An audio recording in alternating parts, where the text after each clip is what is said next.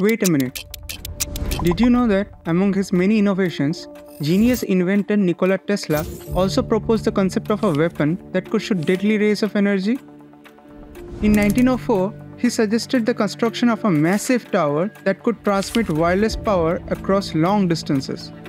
But he also claimed that the tower could be used to transmit concentrated beams of energy over long distances to destroy anything in its path.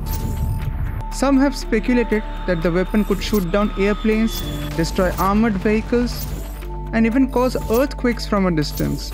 According to some conspiracy theorists, the death ray was secretly developed and deployed by several governments during the Second World War. However, there is no concrete evidence to support these claims, and the true nature and capabilities of the death ray remain a matter of speculation. Hey, excited to know more about the interesting facts like these? Check out our Dig In channel.